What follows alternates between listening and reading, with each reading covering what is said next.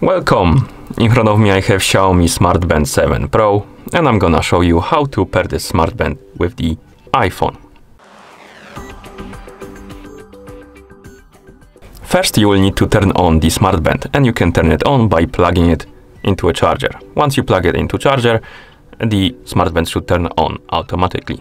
And after it turns on, you should see the list of languages on the screen. You can scroll through this list by swiping up and down. Now find the language you like to use on your smart band and tap on it to select it.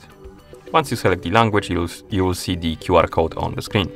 You can use it to download the application on your iPhone by scanning it, or you can simply open the App Store and download it from there. I'm gonna use the App Store method, so I'm just gonna make sure that I have the internet connection and the Bluetooth enabled on my iPhone. Then open the App Store. In the App Store, I'm gonna tap on search, then tap on the search bar and type in Mi Fitness. Then tap search. And on the list, you should see this application, Mi Fitness, formerly known as Xiaomi Wear Lite. Tap on it, tap on the Get button to download and install it.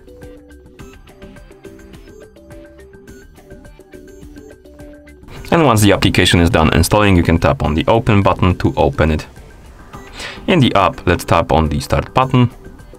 Here we need to agree to the terms of use, and then tap on Agree. And now we can select the region, or rather we need to. So tap on Region, find the region you want to use.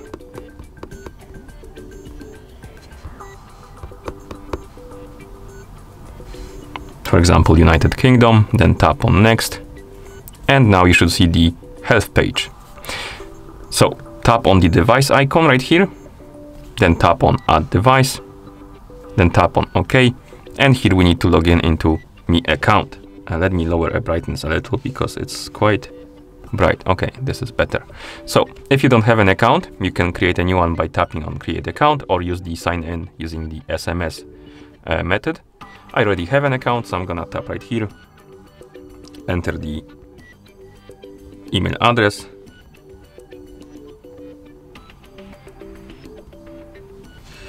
not emoji,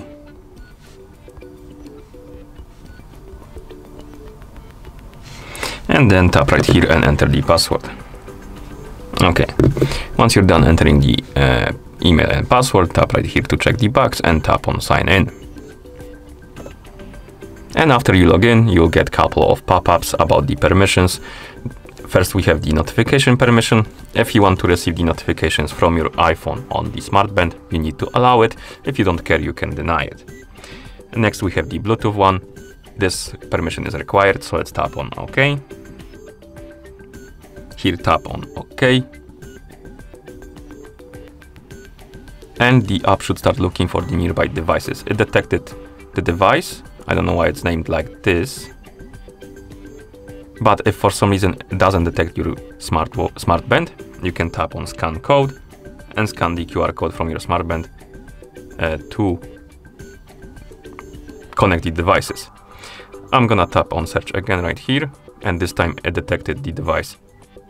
It displays the name now, so we can for sure tell that this is our device. So let's select it from the list. Tap on the check mark to confirm. Tap on Pair.